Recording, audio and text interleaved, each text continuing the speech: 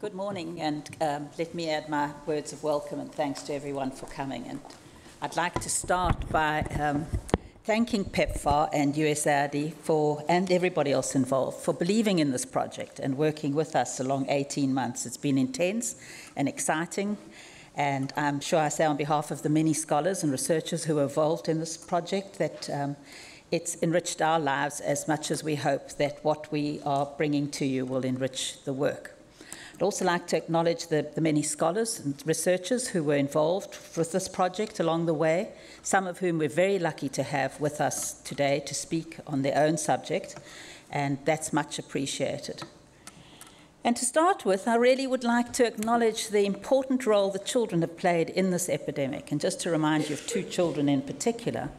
The one is Ryan White, who through his life gave rise to one of the most powerful pieces of legislation in the United States, to provide funds for people living with HIV. And the other is somebody from my own country, Nkosi Johnson, who spoke at the age of 11 at the 13th International AIDS Conference in Durban. And I think the pathos that surrounded Nkosi's talk really brought home the importance of expanding treatment. And I see it as one of the steps on the way to the 3x5 initiative, which was introduced in 2003. Which massively expanded treatment and brought us to the point where we are now. I also want to acknowledge the incredible progress that has been made in the HIV and AIDS field over the last few years, 5 years. And this progress has really inspired, for me, hope that we can catch up needed services and support for children as part of this broader epidemic response. So the progress we've made is evident in the prevention of infections amongst children, the declining new adult infections, and treatment for adults who survive and can continue to look after and care for their own children. The areas where we desperately need to catch up for children are in early HIV diagnosis, treatment access, care and support, and prevention of HIV infection in adolescence and young adulthood. Now, we talk about affected children, and in working on this project, I came to think about this affected children in a different way. We think about it in the past tense almost. But if you look at the UNAIDS 2013 data, 155,000 new adult HIV infections occur every day. If we take dependency ratios that vary between 41 to 100 for young people, that's under the age of 15, globally is 41 to 100, and in Africa, 80 to 100.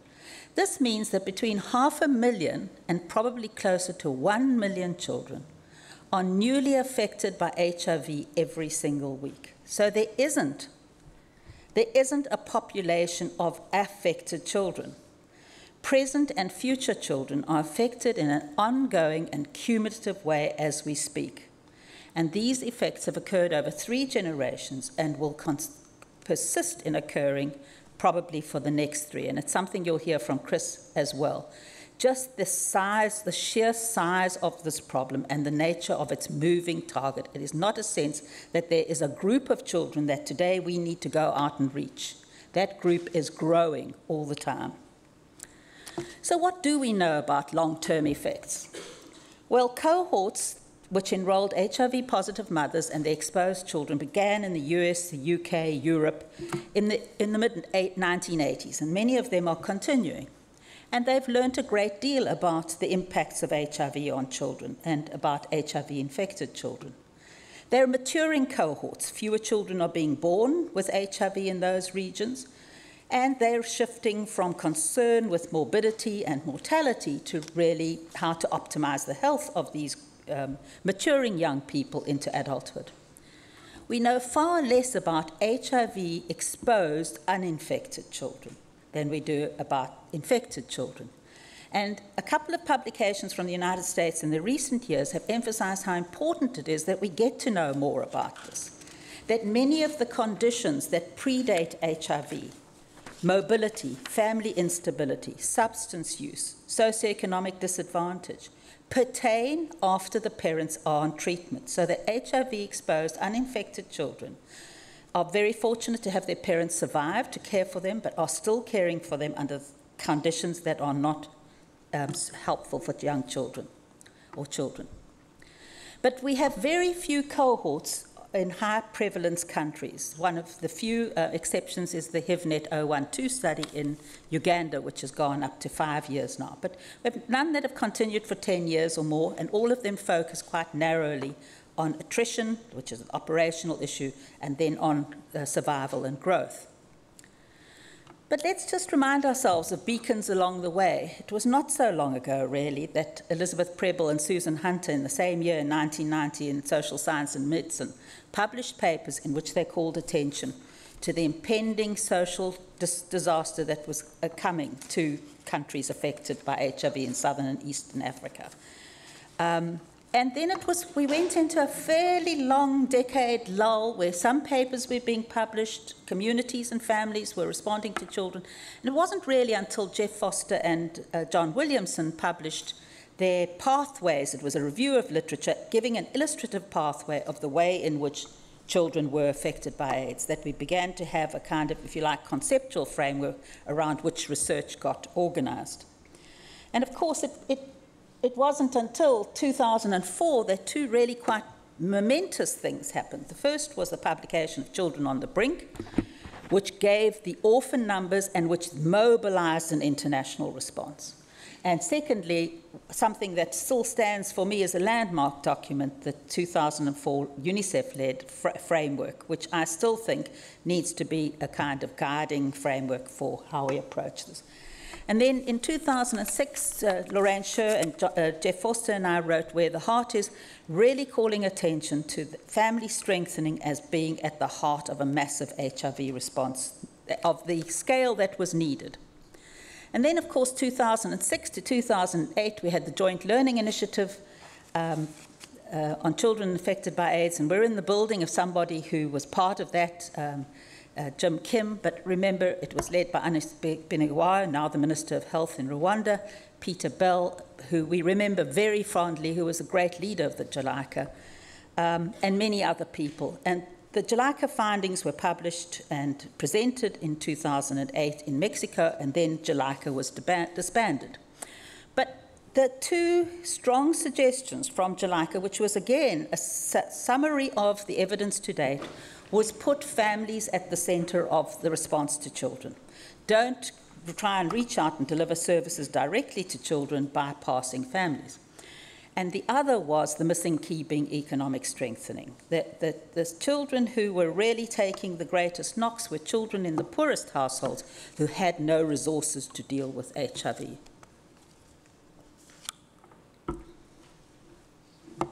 Sorry, my bottle has got an uneven bottom and it's going to fall, I think. But we also needed, during JLICA, we took stock of what research was available, and I wanted to remind you of Lorraine Scher's 2006 review of 383 papers that had been published to date at that time. And you can see that there was enormous confusion about actually who we were really studying. A largest part, well over 70% of these papers didn't define who children were the subject of the research were. They were vulnerable children, they were disadvantaged children, there were single orphans, there were double orphans. So although a lot of people were getting into trying to study this field, it was probably we weren't getting as much out of the field as we could have. But that paper was a wake-up call about strengthening the quality of research. Since then, there's been a massive increase in the amount of research published. There's been the Coalition, 3 special issues, and papers on this topic published in some of the best journals in the world, and really a massive increase in just the amount of evidence available. Another leap forward I'd like to believe is this project, and this project has been a special dream of mine, although Chris Desmond has really led it.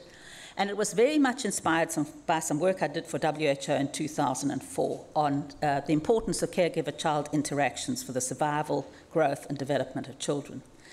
And in researching that paper, I dived into the archives at WHO and found records of the series of meetings surrounding John Bowlby, who you all know for his work on attachment. And in 1948, WHO commissioned John Bowlby to review how the world might respond to the acute needs of millions of children left homeless and displaced by World War II. And from 1953 to 1955, the WHO hosted 4 meetings of experts. Now, the names, when you read them, John Bowlby, Erik Erikson, Harry Harlow, Barbara Inhilde, for those of you who have background in social science, these were the great minds of the century at the time. But WHO considered the problem so important that it saw fit to draw these people in and to tap their expertise and to say, what should be our primary response?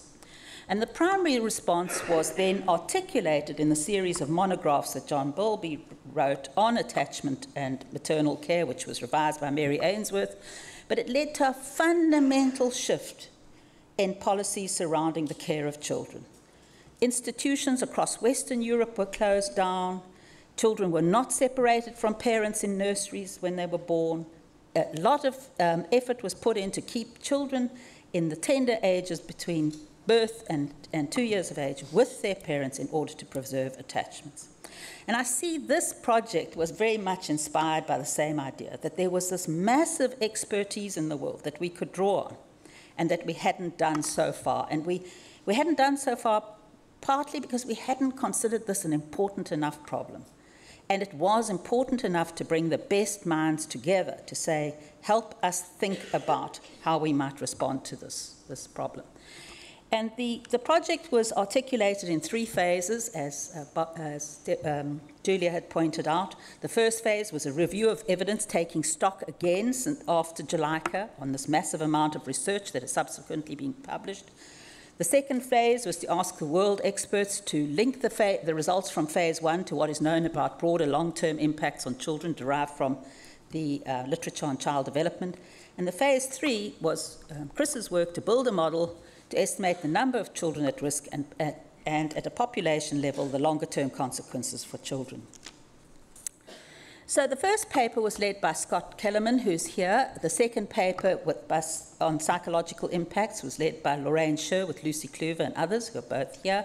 And the last one on social impacts was led by Chris Desmond. And these papers were all published in the special issue of AIDS. Now, in the review on health impacts, the group really looked at 3 main topics. They looked at increased mortality and morbidity in utero and in infancy. Now we're talking about exposed children, not infected children, children who are born to an HIV-positive mother, but who are not themselves infected. They looked at exposure to other infections, both horizontal infections, opportunistic infections, and they looked at growth, stunting, and developmental delay. And if I look at the mortality and morbidity, there is higher in utero, there is higher mortality and morbidity amongst HIV-exposed children than non-exposed. It's not fully explained. It's believed to be multifactorial and related to immune impairment, which has consequences for later life. Exposure to antiretrovirals amongst these exposed children but uninfected children is also associated in a number of studies now published with increased birth defects, premature deliveries, low birth weight, and a range of neuropathies and so on. In infancy, there's higher mortality and exposure and morbidity amongst these exposed children. It's believed to be related to the extent of the mother's illness and her death. And they have more episodes of illness and more severe illness episodes, believed to be a result of this potential immune impairment. They are exposed to opportunistic infections in the household, TB, and also horizontal infections such as injections, transfusions, wet nursing, masticating food, and so on. These are both, obviously, these categories have to be addressed, but they're not involved in major numbers of infections of children. And then they looked at stunting and developmental delay. Now, HIV-exposed children have poorer growth, but they're thought to catch up. They have poorer growth also because they have lower birth weight.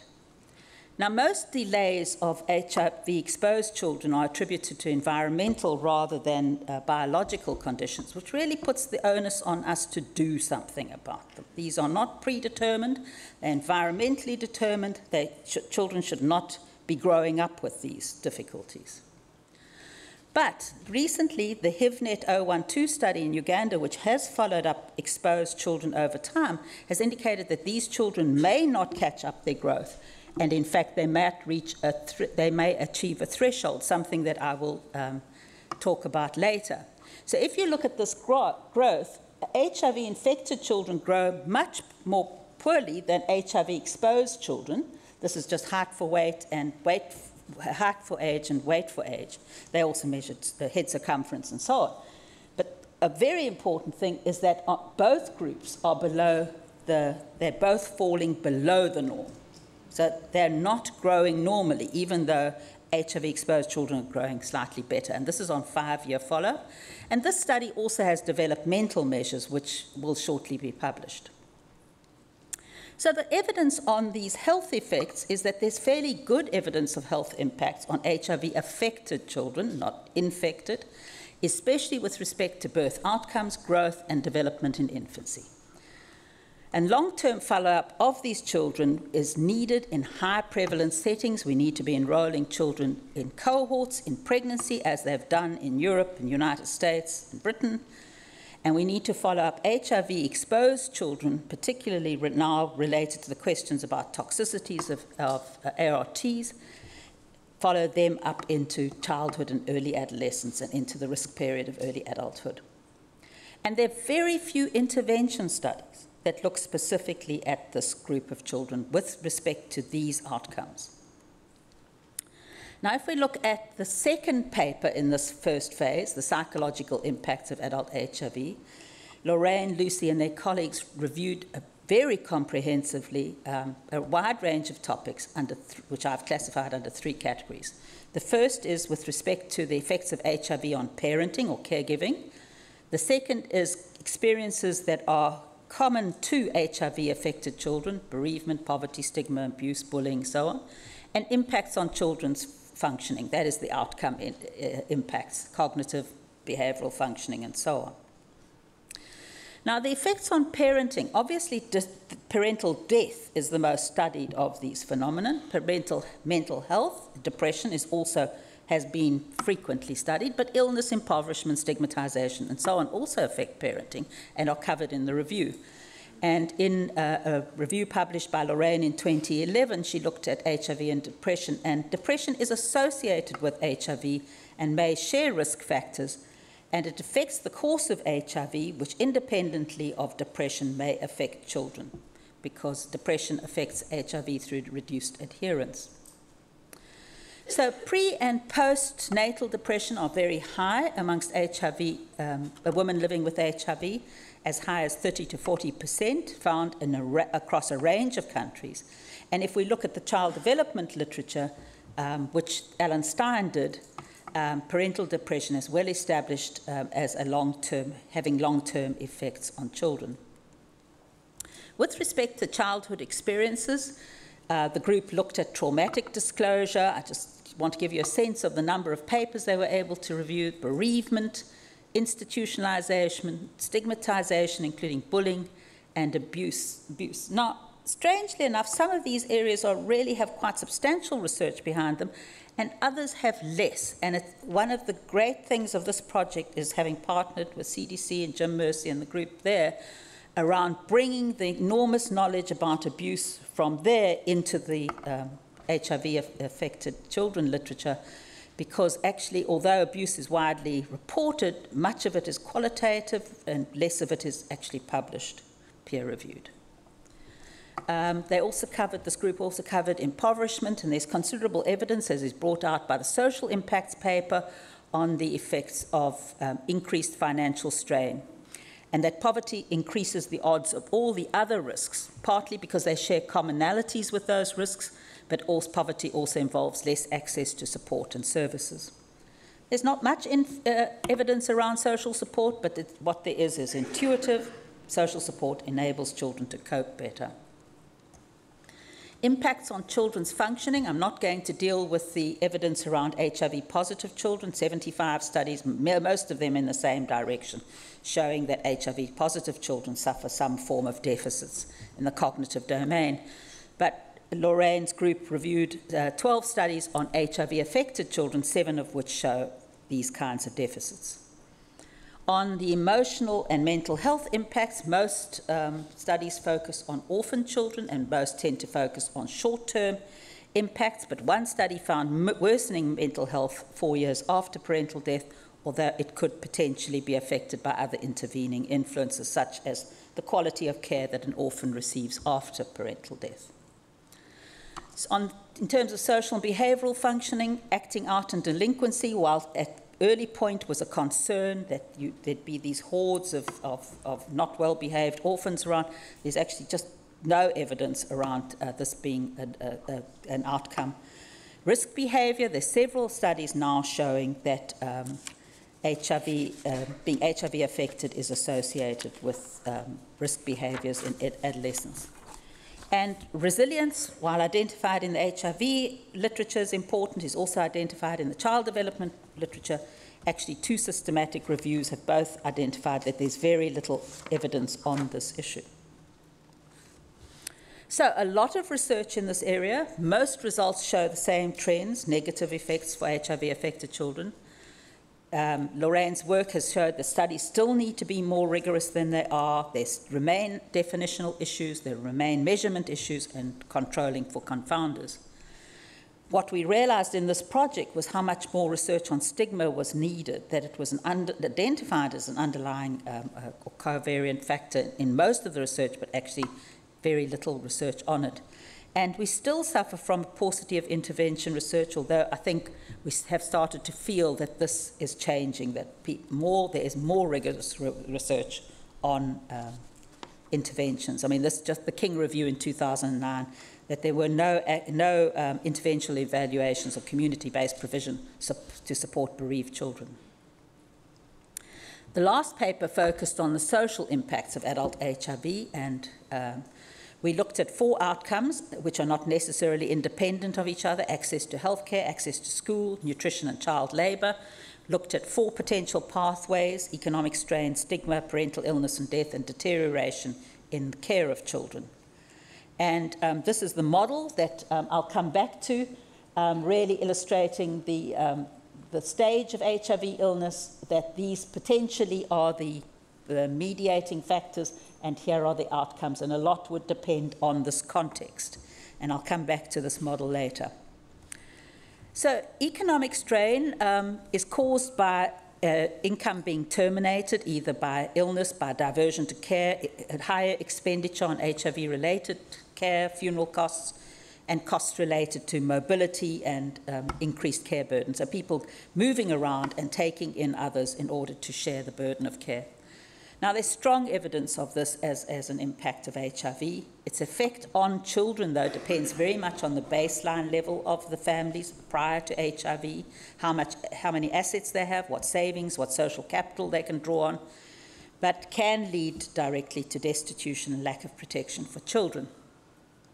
Changing or deteriorating childcare, while the care of children clearly changes when parents become ill, surprisingly little is known about this. It's believed to lead to reduced supervision and care, but mostly qualitative evidence. Parental death, very good evidence that it will lead to increased mortality amongst young children and infants, and increased likelihood of moving households. So children will go to other forms of care once a mother, particularly a mother, dies. There's some evidence of discrimination in new households and increased likelihood of institutionalization. This is largely anecdotal, but clearly a very important area for future study. Impacts on schooling, again, while some studies report this, a lot of this evidence comes from DHS studies and is highly country dependent, different circumstances in different countries. Both socioeconomic status and stigma might be part of the pathway, as is parental illness and death and changes in childcare. There are definitely impacts on healthcare. It's found with respect to PMTCT follow-up, some evidence of stigma on reduced use of health services by families, so much so that HIV-exposed children less access to vaccination, fewer healthcare visits, parental illness and death, and changes in childcare. And impacts on nutrition, we know that economic strain leads to reductions in consumption, that parental illness, we've talked about the growth delays and that they may catch up, although there's now some doubt cast on that. And there are some reports of discrimination against children taken into relatives' households in terms of food. Impacts on child labour, much less evidence than we thought there was. Clearly, when a household is under economic strain, there's need for child labour, including transactional sex, might be associated with school dropout. The strongest evidence actually comes from follow-ups of parents going on to treatment, which shows increases in school enrolment and decreases in child labour. So, what's the overall sense of the evidence? Good evidence of these social impacts on HIV-affected children. Pathways much less clear. Without intervention, HIV-affected children are at risk of less access to healthcare and schooling, poorer nutrition, more likely to engage in child labour. And financial strain is a strong underlying mechanism in all of this. So, having taken that, tried to grasp the research, largely picking up from 2008 but going beyond that, we turned to the second part, which was learning from the broad field of child development. And we have to remember that pediatrics, child psychiatry, developmental psychology are very old disciplines that began in the mid-1800s. And I just pulled up this one article just to illustrate to you. In 1898, in the Journal of Developmental Psychology, called Genetic Psychology, the paper on the only child in the family. So, you know, these things have been studied for a very long time in the core disciplines. So we invited eight world experts to review the phase 1 findings and to suggest from the knowledge of the broader field what experiences are likely to have long-term effects on children. These are the people we asked with respect to parental mental health: Alan Stein from Oxford. Parental illness and death, we asked Oscar Barbron from Tulane, who's with us. Nutrition, Ari Stein from Emory, who's with us today. On child development, Maureen Black. On attachment, Martinez van Ezendoorn, who's not here, but we're very lucky to have Chuck Nelson from Harvard to speak about attachment and his work. On violence, Jim Mercy and the team at CDC, who's with us today. Stigma, Seth Kalishman, and resilience, James Garbarino. Many of you who will remember James and his work as the person who really took up the Yuri Bronfenbrenner ecological model in developmental psychology. And behind this is poverty as a background condition. And that paper is also published in the special issue of AIDS. Now, beginning at the beginning, all children will experience distress or delay when poorly fed, ill, separated from loved ones and friends, insecure, anxious about parental health, bereaved, subject to cruelty, and excluded. So, all children, and we would be concerned about children who weren't experiencing distress at these events. However, what was very much brought out by the expertise of this group was the dependence of these effects over a longer term. Whether they will endure and become debilitating depends very much on the context of occurrence, taking an ecological perspective. And this context would be made up of the child's psychology and biology, the family, the neighbourhood, the community and school, available services, and simultaneously, and very important in relating to the notion of resilience, opportunities for recovery. So, most children will recover over time since the exposure with support from family and community. So under normal conditions, what is sometimes we call average expectable conditions for children, most children will recover without additional support. In fact, James Garbarino said 60 to 80% of children show no enduring ill effects, except where the exposure has certain characteristics, where it affects an already vulnerable child, for example, a premature child or a blind child, where it alters basic biological and psychological processes. For example, when it occurs within the sensitive window of massive brain development during fetal life and early child development in infancy, what is sometimes called the first 1,000 days. When it is multiple and where there's little, if any, opportunity for recovery. So let's look at those in a bit more detail. The disruption of early biopsychological processes. Now, several of my colleagues are going to speak to those, and 3 of them seem to be very potently related to long-term outcomes. They are stunting, institutionalization, and exposure to violence. if they occur in early life, affect fundamental biological and psychological processes, and thereby are likely to have enduring impacts on children.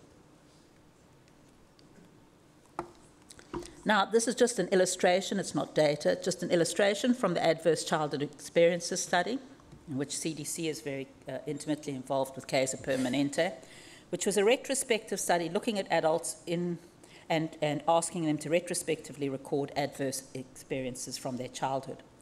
But what a very large number of papers from this study has shown, that an increase in the number of poor outcomes with increasing numbers of adverse experiences that are experienced in childhood. So the more bad things that happen to children, we can predict with a fair degree of certainty are likely to lead to worse outcomes. And this finding has been replicated in other parts of developmental psychology by people like Michael Richter, for example.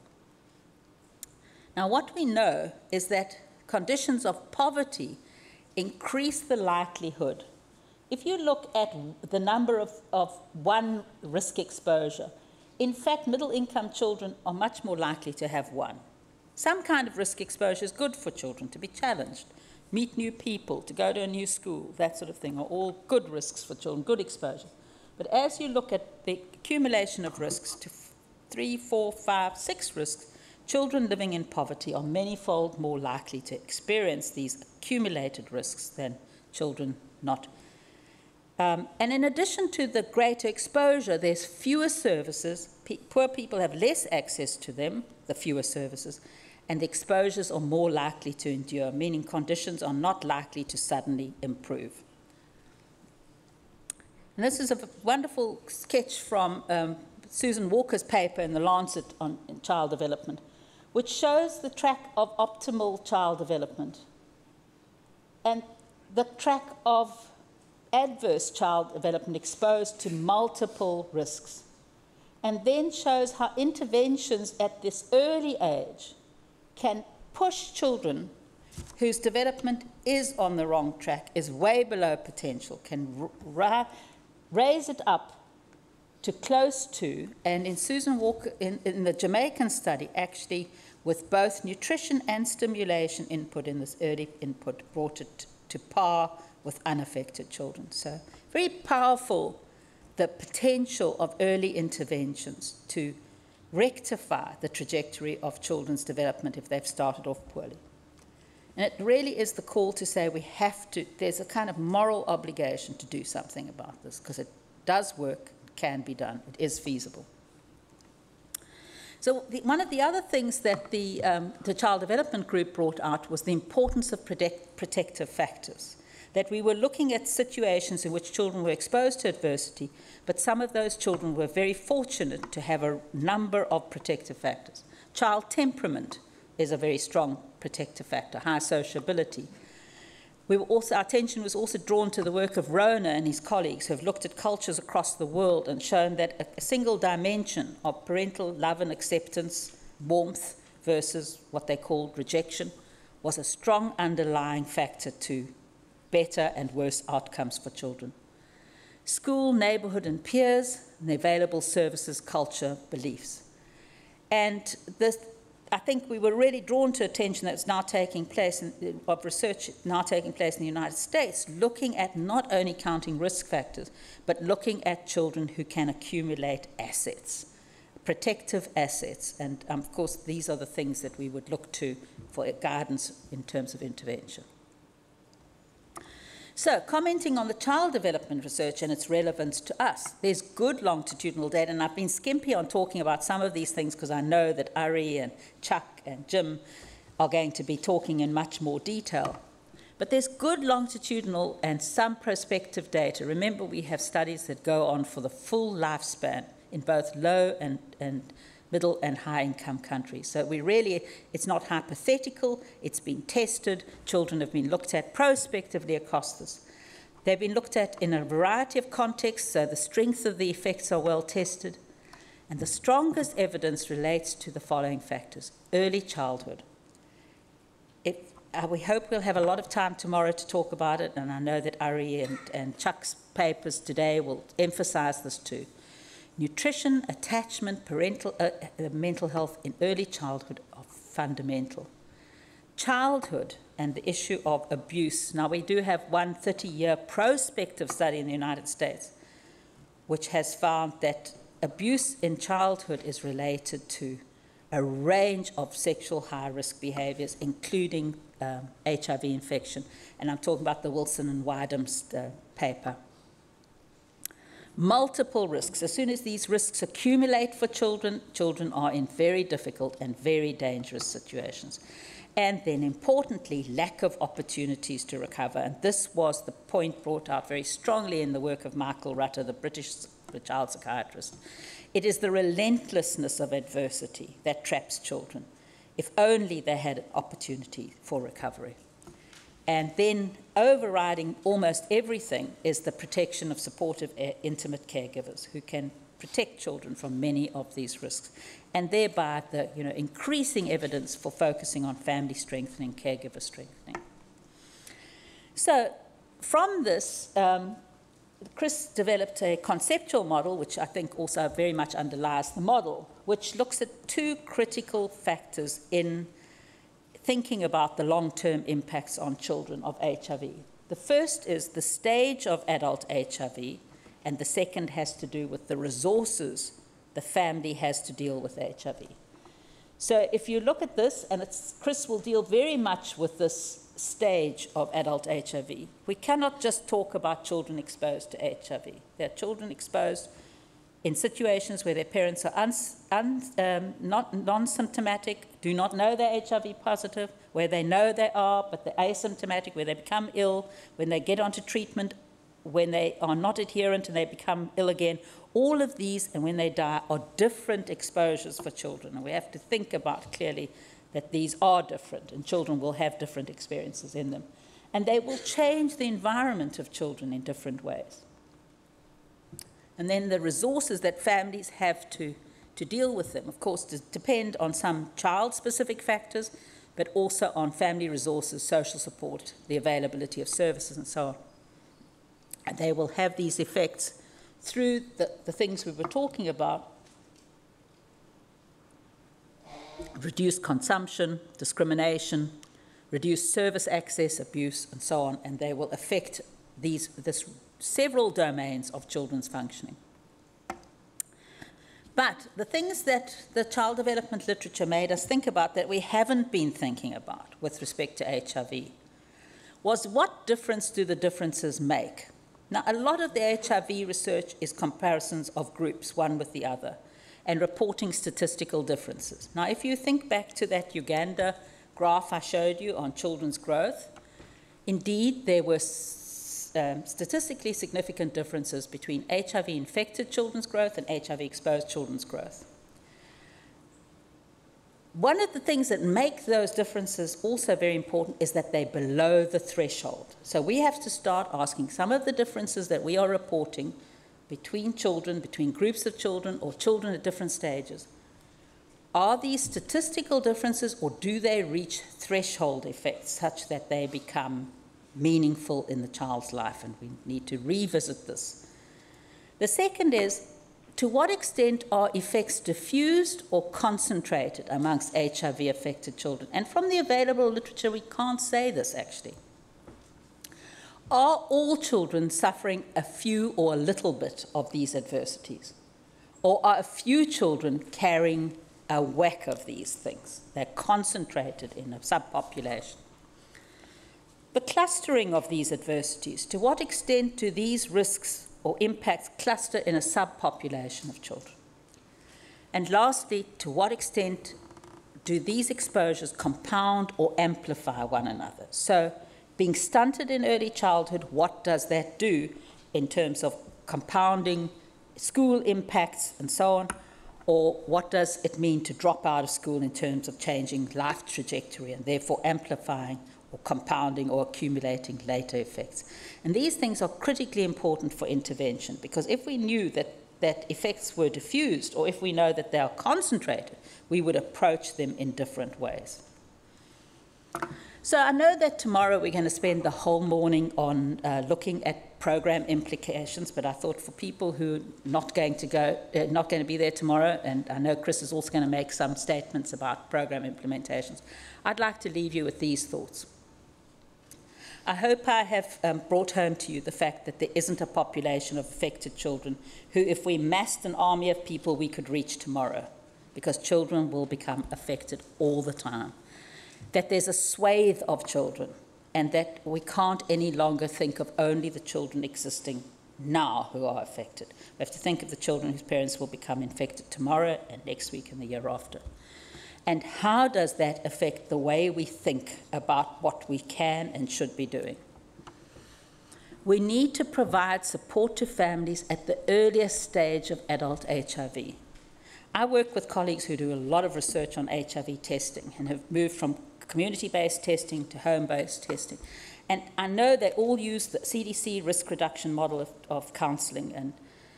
And I always say to them, you know what, if I was told I was HIV infected, the first thing I think about is, what about my children?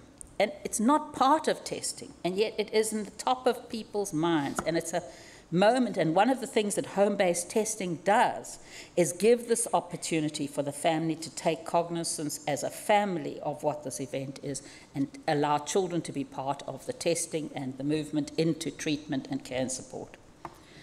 We need to, the evidence is now almost incontestable that we have to intervene in early childhood.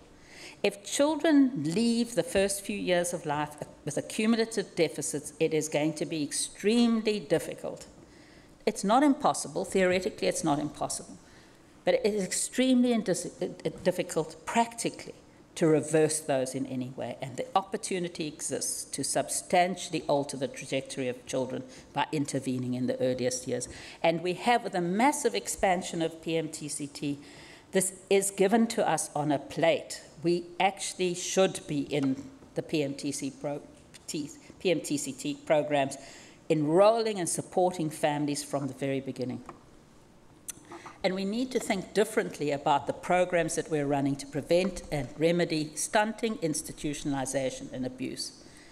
These will need intensive programs. Children who experience these things are not going to respond to what is often a quite light touch intervention model that is currently put into practice. That the kind of, so besides the ongoing effects, I keep emphasizing this idea that more children are affected, and that what we need is a kind of series of approaches. We need to have supportive public health and social policies. You know, this has been an insight in the HIV/AIDS response from the very beginning. Jonathan Mann probably articulated that more than anybody else. If this environment doesn't become easier for people to live in, we will not get on top of HIV. So things that prevent discrimination, enable access to services, that give economic assistance to destitute families will help all children and will particularly help HIV-affected children. We need to move to population-based and not project approaches. We are not going to reach the numbers of children we need to reach if we don't, great activist ally I've just seen spotted in the audience, if we don't, even if in our implementation we can only manage a particular geographical area, this needs to be done in planful ways so that we have population-based approaches. And I think, and Chris will speak to this too, that children have to become an integral part of the adult response. Family-based, home-based services make sense for supporting the earliest testing of children, getting them onto treatment, getting support to their parents as early as possible, supporting their parents' adherence so they don't become ill, and providing assistance to the family as a whole. If we're talking about greater efficiencies, because HIV money is getting tighter, I'm from South Africa, we can already palpably feel the constriction of HIV money. We have to look for efficiencies in more effective ways, and it seems to me integrating services at the level of the family and the household will benefit both the prevention, the treatment, and the care and support response, and particularly the care of children. And I just wanted to say something lastly about the kind of intensive multi-level programs we're going to need for stunting abuse and institutionalization that go from a broad level. Some people are doing these kind of programs, many more are doing these kind of programs, but we have to fill in this triangle. We've got to have laws, policies, provisions, mass media that will support programs to reduce all of these. It's distressing to be in Southern and Eastern Africa and to see that orphanages are still proliferating at the rate at which they are. In countries where war orphans are so brutally treated because funds have dried up, there has to be a much more coordinated response to deal with institutionalization. Stunting, Ari will speak to this, but even in a middle-income country like South Africa, 28% of 0 to 3-year-olds are stunted. And as Jim Mercy will talk about from the CDC, we are only just beginning to appreciate the magnitude of the problems of violence against children of multiple kinds. And then we need this kind of program that many of you are involved in, the family, the community, school, health service, awareness raising and skill building programs. But they're going to be a group of children and families that are going to need much more intensive services than those. And we need to be mindful about how to put those services into place to be appropriate to the group of people who need them. So I'm just going to close by saying that part 3 is going to be what Chris is going to present later and is also published in that special issue. So thank you very much.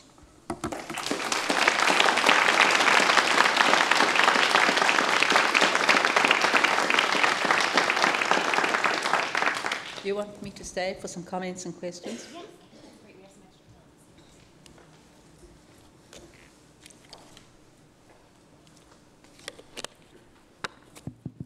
Hi. It's on. Hi. Hey, Linda. Paul. Great to see you. My name is Paul Zeitz. I'm in the Office of Strategy at the Office of the Global AIDS Coordinator. Thanks for that brilliant presentation. I have a couple questions. Can I get a copy of the slides, number 1? Number 2, can I get a copy of the AIDS issue, because I would really like to have one to read. Number 3, your analysis and your synthesis is really quite brilliant. I have a couple questions. One, why don't you mention explicitly and include in our thinking about how to respond to all this PTSD, post-traumatic stress disorder? It's a DSM-5 defined psychiatric disorder. Children that are living in poverty, that are sexually assaulted, and that are orphaned suffer from PTSD. And I've been at these meetings for like the last 20 years, and I always ask the question, why doesn't anyone mention or talk about PTSD? I have a Zambian son who I adopted. He was 11 when he lost his mom. He was 12 when he came into our family. He suffers from PTSD. And like, you have to define it and then resolve it and respond to it. So that's like a big, I've never understood why our community doesn't like label it and deal with it. It fits into your triangle. It does. So, but it's not mentioned. I didn't hear you mention. I came in late, so I apologize. But I was like, why don't we even say the word PTSD? So the second question is like the resilience and assets, developmental assets that you defined. It's brilliant. Can we come up with one indicator to measure that's a proxy indicator for measuring resilience? My idea that I've been throwing around is the developmental milestones. If we can include that as a metric, then we can measure, it's a proxy. It's the triangle that you have is so complex, it's multi-sectoral, multi-layer, whatever. But if we're actually measuring children's meeting of developmental milestones, then that's a proxy for the developmental assets and the children's resilience, because the everyone has to be helping that kid reach those milestones. And then we can have a metric that we can run around saying, we're helping kids reach their development milestones. Then we can flood high HIV areas with this triangle of interventions. Thank you. Thanks, Paul. The PTSD, I see very much as the top part of the corner of abuse, but could also be institutionalization and other things. So it's a kind of clinical, the sense of the clinical implications of it.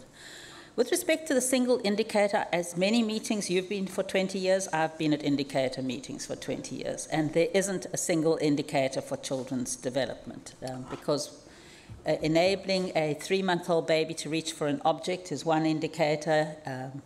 A 6-year-old knowing the meaning of the word cold or hot, or what you should do about it when you are cold or hot, that's a developmental indicator. And I think it's a wrong question, but for the under 3s, my bet would be if you're living with a healthy mother, is a very good indicator of your likely well-being.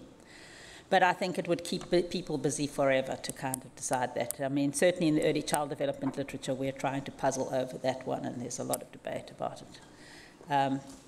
Ari is here, and he and I work in a research group in which we think that linear growth, height or length, is a very good proxy in the early years for health and well-being. Children do not grow when they are not in loving, supportive relationships with their mothers. So I think there's a lot of ideas about it, but no consensus whatsoever.